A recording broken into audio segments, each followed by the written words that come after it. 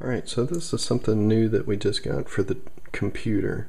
It's a TV tuner, and we also got a media center remote for the computer.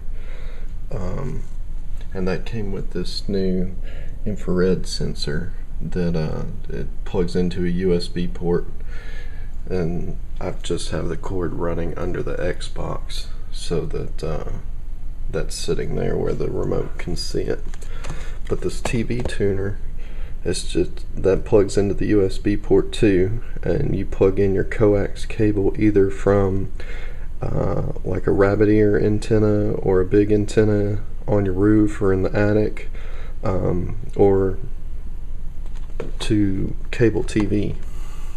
And so that's the TV tuner right there, and it's plugged into the cable going to Comcast cable, which is actually disconnected, but even when it's disconnected there are still some channels, quite a few actually, that you can get to come through.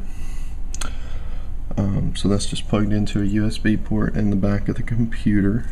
This is the computer. It's very small. It sits at the base of the TV. So let me push all that back where it was. I just had that pulled out to show you.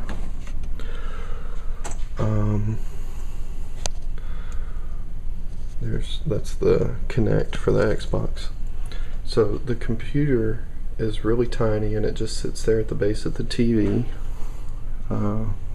There's the TV. It's currently on the Windows desktop. And so we just get the remote and press start, and that will launch Windows Media Center. I guess I have to aim it, or no, I got it.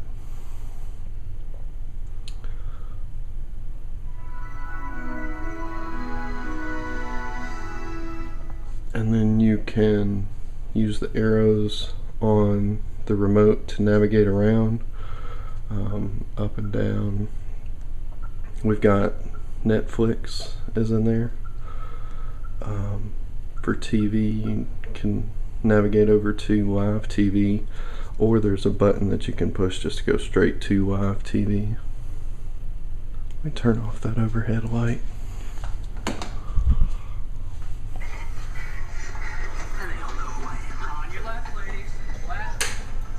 So that's TV on the PC. Oh, it's telling me I can't do anything because it's recording. I'm just going to cancel that recording. And we can push a button here and pull up the guide.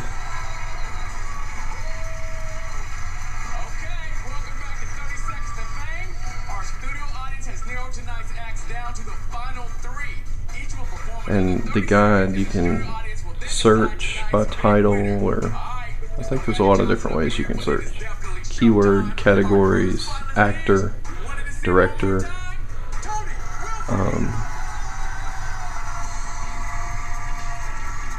You can view which your channels, like these are the channels we have that are HD.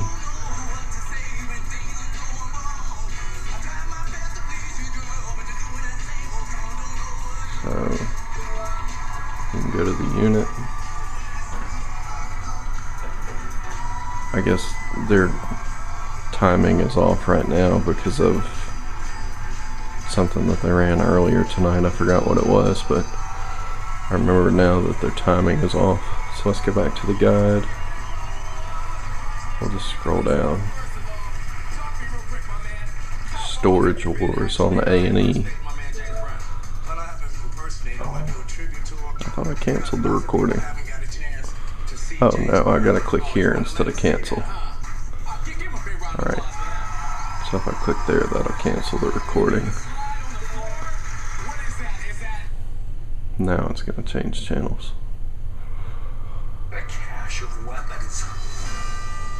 And you can pull up information. It's program info, details. You can zoom. There's a lot of different aspect ratios on different shows, so it helps to have zoom. And then we've got a button we can go to recorded TV. I recorded Fringe earlier, so we can go to that. And so now we're going to go from live TV to something that was recorded with the DVR feature, which is just built into Windows Media Center. So we'll press play.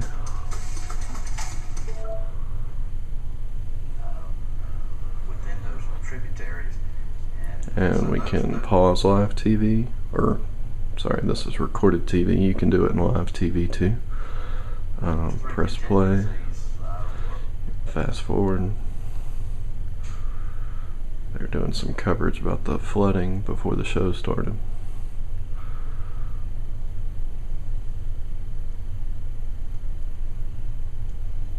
And then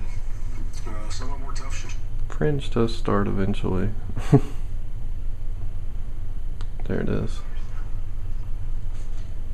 Okay. Then when you get to a commercial break, you can either fast forward like I just did, or there's another button where you can just kind of skip forward a few times.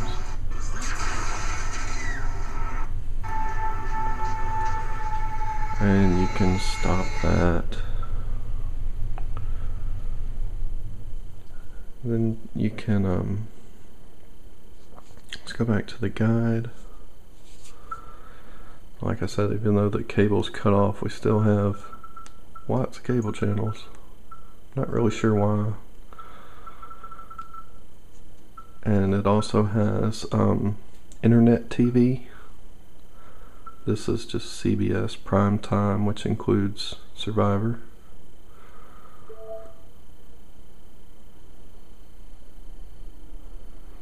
And so now it's switching from the TV tuner to this is stuff that it's pulling from CBS's website. And you can play those episodes using the same interface as what you use for the TV tuner. Now, one thing I've noticed with the internet TV is when it first starts, it's kind of jerky until it buffers a little bit.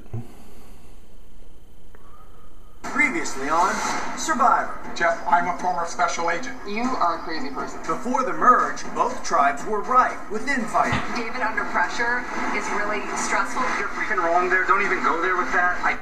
And you just press stop, just like you would normally if you were watching regular TV. Let's see. We'll go back to the guide. Or I guess I gotta. Oh. And there's a part on this wheel is for when you're navigating in Windows Media Center. This is a mouse, so we can press this button and it'll go to the default web browser, and then we can use this one to move the mouse around. And then this is a left mouse click and a right mouse click. So I'm going to left mouse click into my email.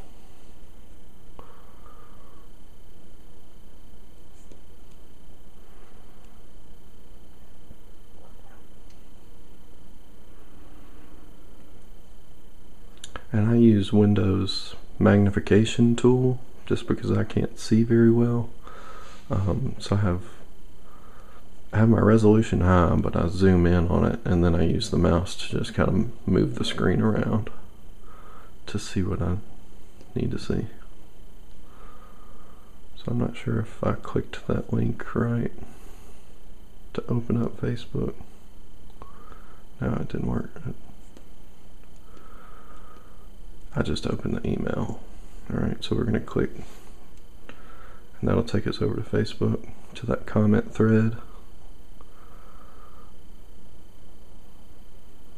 And then there's my post on Facebook about the TV card. So we've got a close button that'll close the web browser if I aim it right. Now we're back in Windows Media Center, and click that close button again. It'll close Windows Media Center and take us back to the desktop. And that's it. We've got our internet and our TV both running through the PC on the same source. So